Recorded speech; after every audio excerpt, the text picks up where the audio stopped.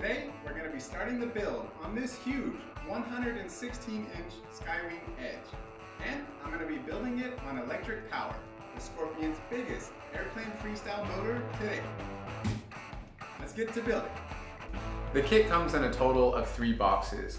Inside the first box, there is everything well packaged. The fuselage is inside, supported by a bunch of foam formers.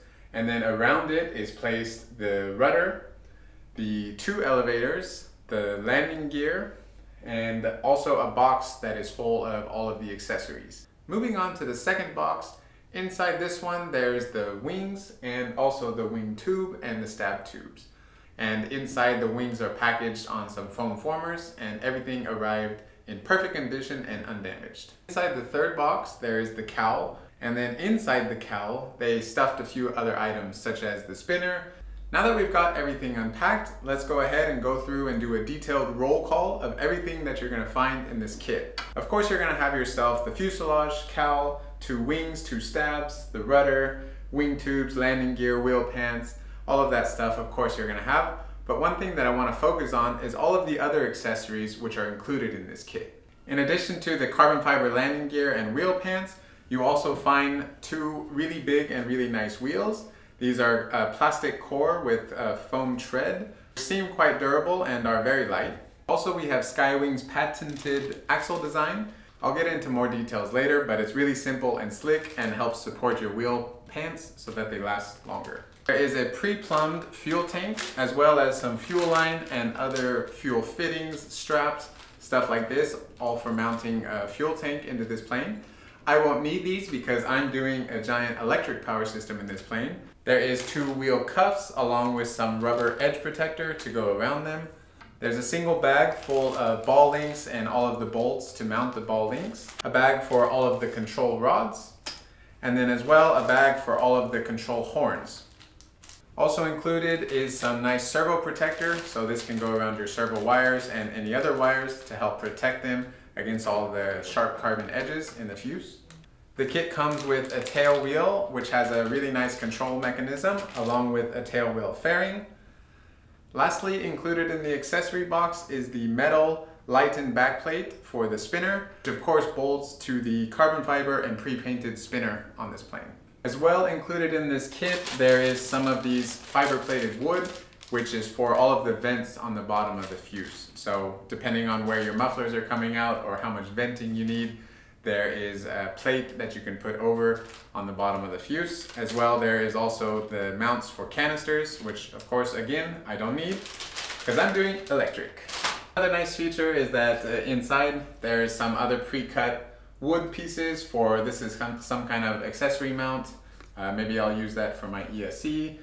And then also they even include some of this, which is like a little frame you can build up to support the plane off its wheels, which is quite a nice feature for home storage and extended storage. There you have everything that you're gonna find inside the Skywing 116 Edge kit. Next, I wanna go over my first impressions about the kit. Coming out of the box, the first thing I noticed is that the build quality on this thing is next level. I swear, there is not hardly a single wrinkle anywhere in the covering, on the fuse and all of the surfaces. All of the lines are crisp and clean, and there's hardly any wrinkles anywhere, and certainly if there is a wrinkle, it could just be taken out with a little heat gun, if I even bother to do so. The same goes for the quality of the paintwork on the canopy, cowl, wheel pants, and spinner. All of the surfaces are really nice, the lines are crisp and clean. No excessive orange peel kind of texture, no runs. Everything looks really, really well done. Personally, I'm super satisfied with the paintwork on this plane. Some of the features on this and other Skywing planes, which I of course love, is some things like the quick release canopy. This one has in total 4 little pins that just pull out, and they're magnetic, so you can just stick them back in. Then the whole canopy can just really simply quick release, and that's going to be super beneficial for me since I'm doing electric. I'm going to be changing batteries every flight, not having to have a screwdriver and take out bolts and everything to get the canopy off is a huge benefit for me. Another thing that's really convenient about this plane is the quick release stab design. So this is another Skywing design where you just have a single magnetic dowel pin which unlocks a little mechanism allowing you to quick release the elevators. Also, this plane has just a single pin hinge on the rudder, which allows the rudder to be dismounted quickly as well, which will really help me when I'm getting this in the car and to the flying field.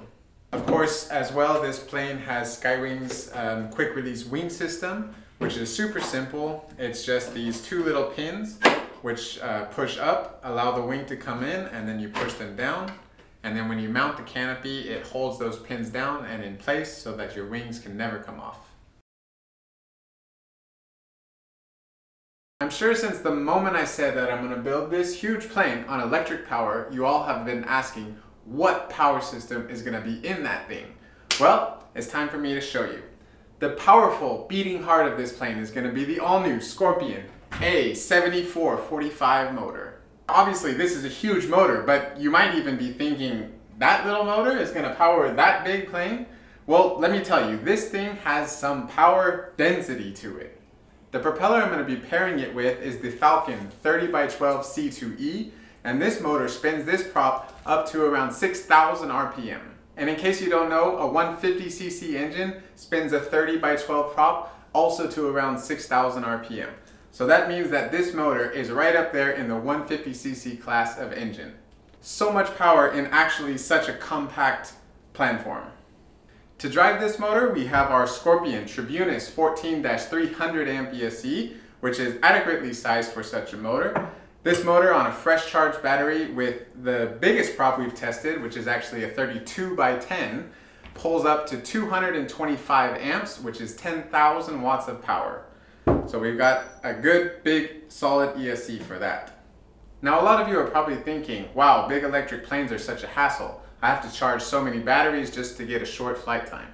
Well, in the past that was true. On a plane this big, you would definitely need probably 4 6S 5000 milliamp batteries to combine together in parallels and series in order to get around a 12S 10,000 milliamp battery. But times are changing, and there's some new technology out there which I think is really going to revolutionize the giant electric airplane game. And that technology is 12S batteries and 12S chargers. So this battery here is one single pack. It is a 12S 10,000 milliamp brick, which is a monster battery. But the kicker here is I only have to charge one battery per flight. And with some of the new 12S chargers, such as the ISDT X16, it charges this battery in maybe 30-35 minutes, and I can charge two at the same time because it's dual port. So like this, if I have 2 or 3 or 4 of these batteries, I only have to charge one per flight, and I could fly more or less consistently. In regard to flight time, this motor is super efficient. Spinning this prop up to 6,000 RPM is pulling only 190 amp, which is super low compared to motors of the past days. I was doing some testing with this motor on another airframe, and I was getting flight times up to 7 minutes long. And if I was doing 3D, around 5.5, which is very respectable for a giant electric airplane. In case you didn't notice as well, the surfaces on this plane are absolutely massive. So I knew I was going to need a monster servo to handle it, and that's why I have the new Expert MT1000. This is a 1,000 ounce per inch servo, and it's really strong. I've been using it on some of my other planes, like the 91 inch Extra in G, and it's just been working great. So I think it's going to do awesome on this plane as well. One of the coolest features about the MT1000 is that it has a removable servo plug. Now what that means is, of course, if you need to change a servo, you don't need to pull your wiring all out. You can just unplug it right at the base. That's convenient. But the more cool thing is that different servos need different lengths of lead. Let's say on my ailerons, my outboard servo needs a much longer extension than my inboard servo does. Rather than take my fixed servo lead and have to put extension on extension, I can just have different lengths of servo wires which plug in. For example, here I have a really long one, which I'm going to use for my outboard aileron, and then I have a quite shorter one, which is going to be used for my inboard aileron. So that's a really awesome feature about these servos that I love, and I'll be showing that more as we go along. Alright, so the first thing I want to get out of the way is all of the gluing of the control horns, because I really hate this step. So I like to just get it out of the way at the front. So there's a bag inside the accessory box which has all of the control horns. A nice feature that I like is that they are all labeled. So there's 4 for the rudder, 4 for the elevator, and 8 in total for the wing. As well included is these plates that have the 2 slots in them, which help hold the control horn onto the surface. A couple things to note. On the rudder control horns, there is 2 versions. Let's call them side A and side B. Just make sure that both side A's go on one side and both side B's go on the other side, because they kind of interlock like this in the rudder.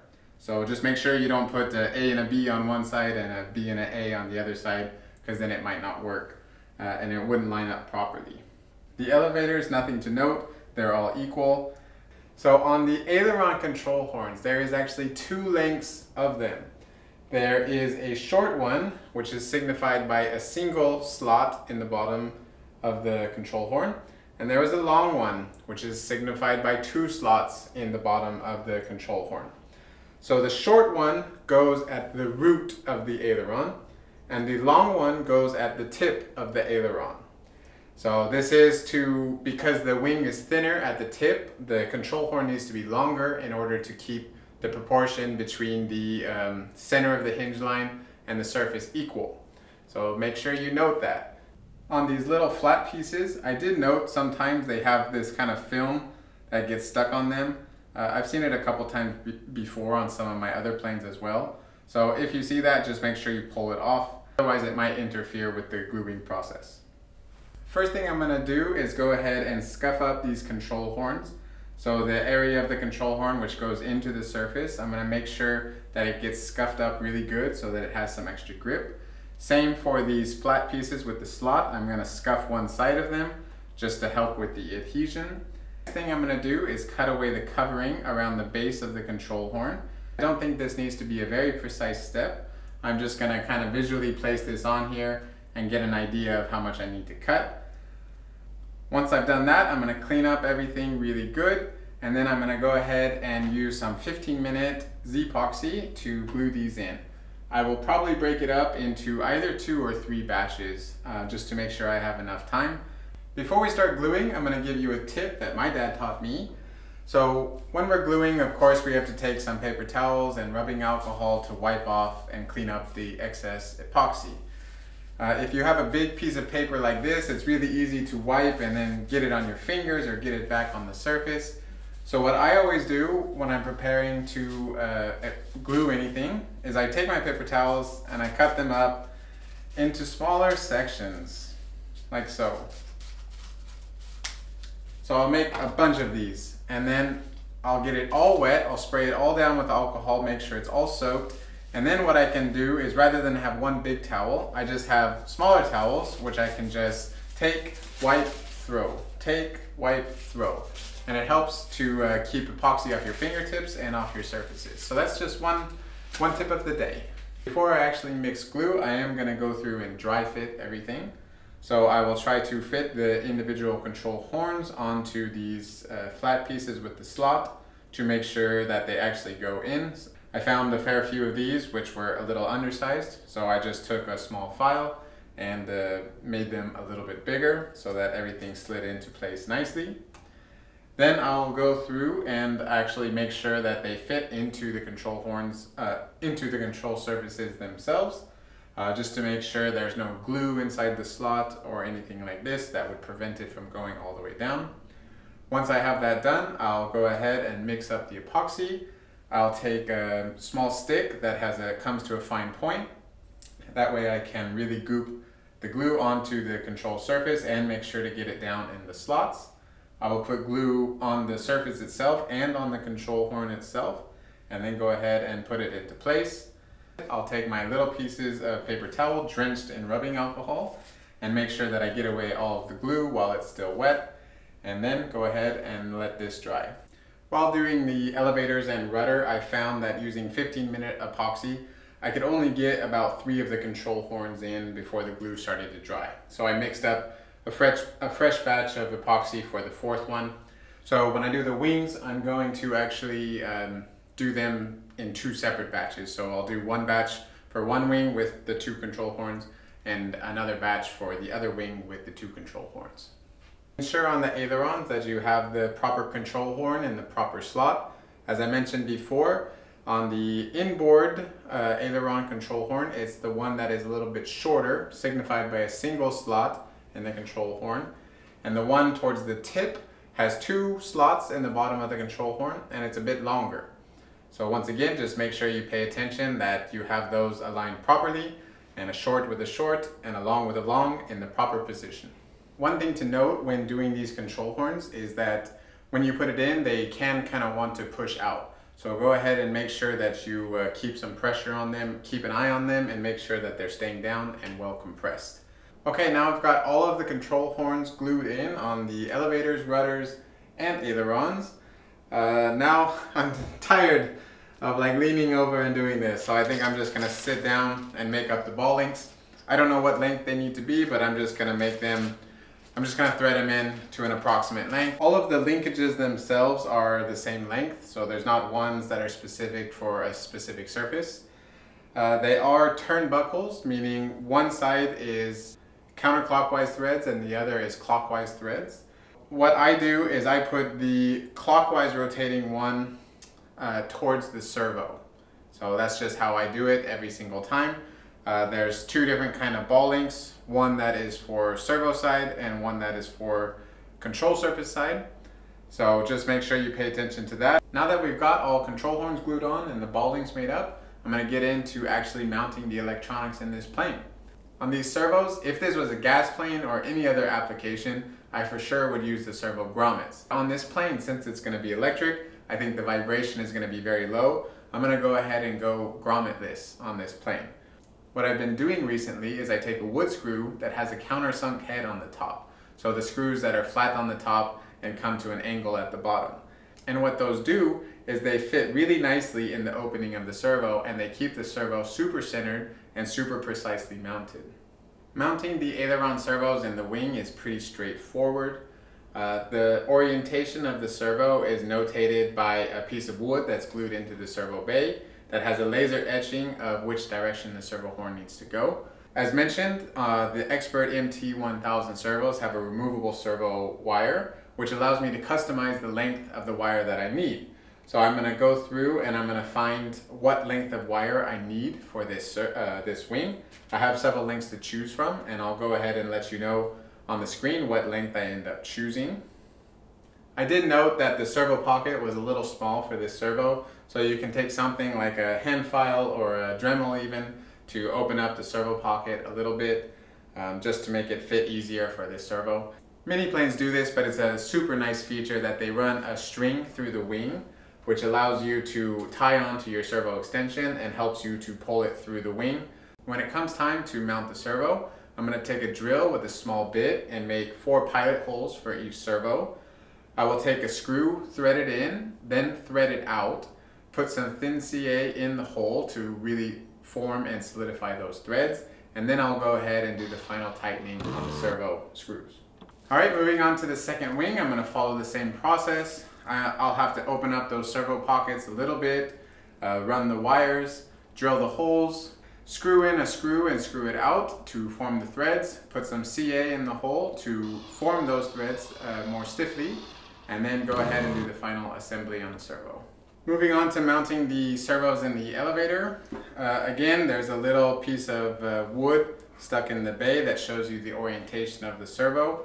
So it goes towards the back, towards the hinge. The holes for mounting the servos are pre-drilled, so I won't need to somehow get a drill bit in there, which is nice. I ended up having to elongate the servo pocket ever so slightly with a hand file.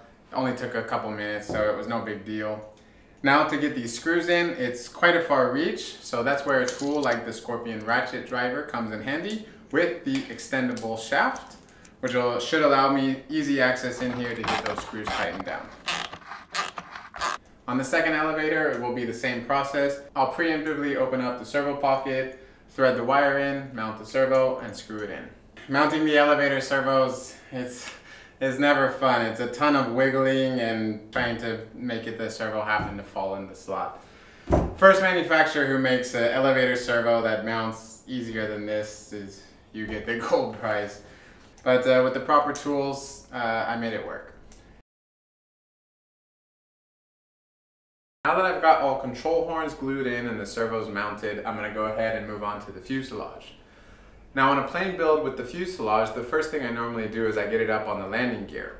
However, with this plane, since it's so big, I think I'm actually going to keep the landing gear off, keeping the plane lower and easier to work on while I'm mounting the servos, receiver, motor, ESC, and all of the other electronics.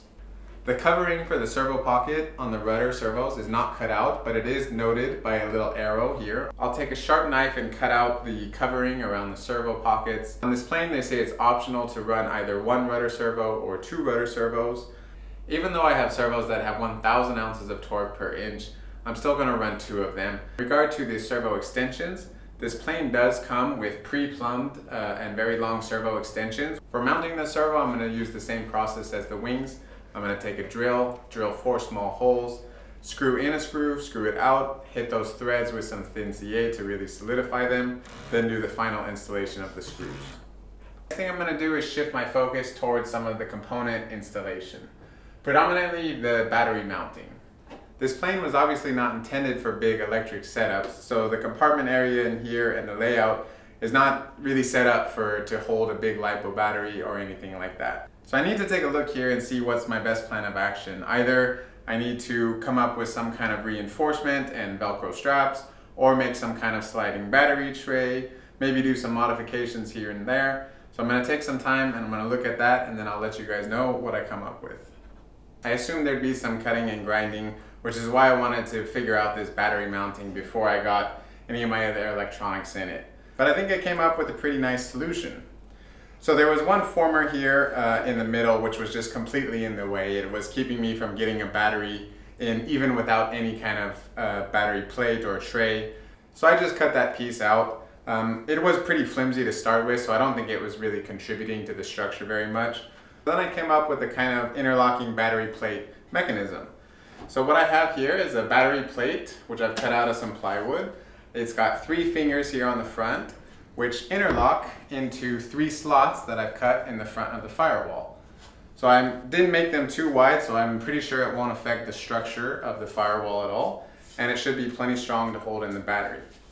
So with this system, the whole thing can just slide in. It interlocks into those front fingers, and then the battery's in there and secure. So of course I will need to find some way to affix it here at the back. I'll worry about that later. I'll probably just end up gluing some kind of reinforcement down and then put some sort of strap or a bolt or something on the backside here. If the backside doesn't move, then the front can't move. So that's the intention here. I'll definitely go through and refine this and finish it up later. But the main thing I wanted to do is just figure out how I was going to do it and get these initial cuts for the fingers and these cuts into the firewall done. Now that all the cutting and grinding is done, I'm going to go ahead and proceed with my radio installation. I started plugging in and powering up my servos, that way I could do the control linkage mounting and the control surface setup. I am putting the surfaces on the wrong side upside down. I put the left on the right side, the right on the left side, upside down. I do this so that it's just easier to get to those control linkages while I'm mounting and doing the initial setup. Of course, if you do this, you need to put everything back the right way and double check your directions and your trims and everything. But this is just one little hack that I do to make my life a little bit easier during the build. I did the same thing on the wings, nothing big to report here. Displaying on the screen, I will put the length of the linkages that I ended up using. That way on your own plane, you can just copy that if need be. After getting the linkages on and the control surfaces set, I started moving on to my wiring. I started getting everything plugged in, making up my servo power wire harnesses. I made up some custom length servo extensions for the ailerons. And then as well, I started making the custom cables that I need to go from my ESC, which will be up in the front, all the way back to the receiver in the back here. It's really nice on this plane. There is a small plastic tube that goes from the front of the fuselage back to the middle of it, which allowed me to really easily get my cables installed. So now it's time to move on to the power system installation. As I said, I'm going to be using the new prototype Scorpion A-7445 motor, and this is going to come with our cross mount and standoff set as part of the P&B combo with our Tribunus 14 300 amp ESC. The great thing about this cross mount and standoff set is that it's designed to bolt directly onto the front of the plane. There's a standard now. Most of these planes pre-drill or at least pre-mark their firewalls for a spacing that's common to most 150cc or 170cc gas engines. And also, of course, that size of a 150 to 170cc engine is pretty standard. So most planes, they have the engine plus the fixed standoff spacing. And what we've done with this cross mount and standoff set is we've matched that. As you can see on this plane, the firewall is pre-drilled and this spacing matches up perfectly. And as far as the spacing, Skywing says on their website that it's 215 millimeters from the firewall to the front of the cowl. This motor with the standoffs is at 205, and then we include some spacers so you can space it out. I'm going to add in a total of 12 millimeters of spacers, which will give me 215 for the firewall to the cowl, plus 2 millimeters of space for space between my cowl and my spinner. After test fitting the cowl, everything seems like it's lining up perfectly.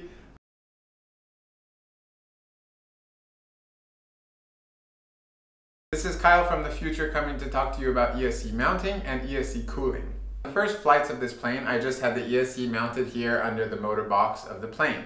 I didn't put any baffling or any other kind of cooling, and I assumed everything would be fine. On the first flights, I was flying with the cowl off and everything was working great. The motor was cool and the ESC was cool. However, then I put the cowl on and things changed. The motor was still running cool, but the ESC started to run hot, really hot. Of course, with any high power electronic device, you need adequate cooling. So the fact that without the cowl it was fine and with the cowl it's not, it means there's an issue with my cooling. So I'm going to explain to you my new version and how it works. So the cowl does have this big hole right here in the middle, which does line up with the ESC. However, I don't think that air was making to it. My theory is that the air is going in this hole and then sticking to the bottom of the cowl and going out the bottom of the fuse. So the first thing we need to do is add some baffling. I've created this out of some 2mm light balsa wood. It's very lightweight and also quite flexible, as you can see. So I'll just glue this into place around this hole, which will direct the air directly to the ESC and around the ESC. The second thing I've done is I've mounted the ESC on an angle. That way that air is not just hitting one side of the ESC, but it's hitting across the whole top face and the heatsink and the capacitors of this ESC. Of course, if we direct this air in, we need to let it out somewhere. There's of course on the bottom of the fuse some cutouts that you can cut and put a grate over to allow that air to get out. If all of that is still not enough, there is still the Scorpion high-speed 40mm cooling fan, which I can mount in if needed. The landing gear mount easily with just 4 bolts. If you're looking for the bolts, do note that they are already pre-mounted into the bottom of the fuselage, so just unbolt them, put some Loctite, and then bolt your landing gear back on. As well, I'm going to get the tail wheel mounted. Mounting the tail wheel is super self-explanatory. There's this little fairing. The tail wheel goes inside the fairing, and then it mounts with 2 bolts. One thing to note, the hinge pin that holds the rudder on, at the bottom it bends 90 degrees. It goes into a slot in the fuselage, and then part of this tail wheel fairing is what actually holds that pin in place and keeps it from coming out. Last thing to note, for the tail wheel control rod, you do have to kind of bend it up in a zig and then a zag to get it to align up to this ball length that's in the rudder. Next up, we'll be mounting the landing gear fairings. There's some rubber edge protector included in the kit. Make sure you glue that on to the fairing. Go ahead and do a dry trial fit of the wheel fairing. Sometimes they require a little modification. Then I'm going to dry mount the fairing, use some blue tape to mark where the edge of it is, pull that fairing off, take some silicone glue all around the landing gear in a nice big healthy blob, and then put that wheel fairing on and tape it into position and let it dry overnight. Now that that has dried, we'll continue with the wheel mounting. This plane uses Skywing's patented axle design, which is really nice. It has a section of the axle which is for the wheel. Then it steps down a millimeter to a smaller section with a threaded nut. This allows you to put the wheel on and then screw that nut all the way down without it bottoming up against the wheel, causing it to bind. The other side of the axle just mounts on with a nut, and then the wheel pant mounts on with 2 bolts. Plus, there's a third counter support on the other side of the axle with a single bolt that goes through the wheel pant and into the axle, really supporting your wheel pant really nicely. I did change the baffling in the cowl. Originally is for a gas engine and directs air over the engine heads. I changed it for electric style, which directs air towards the center where my motor will be. I used the structure of the existing baffles and then added some foam EVA to make it suit my application. After this, the build is all but done. The only thing left to do is mount the prop and spinner. I got the plane together for one last final check. I was checking the servo directions, checking the gyro directions, and then also I was checking the CG. Skywing says on their planes that the CG should be canopy off and just lift up on the wing tube. So I'm going to start like that as a starting point. It worked out pretty good with the battery. It's pretty far up in the nose, but I still have room to go forwards or backwards a fair bit for my CG adjustment.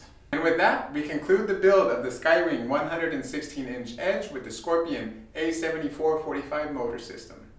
Of course, this motor and ESC combo is produced by Scorpion Power Systems, but thank you as well to my other sponsors, Expert RC, for providing the MT1000 servos.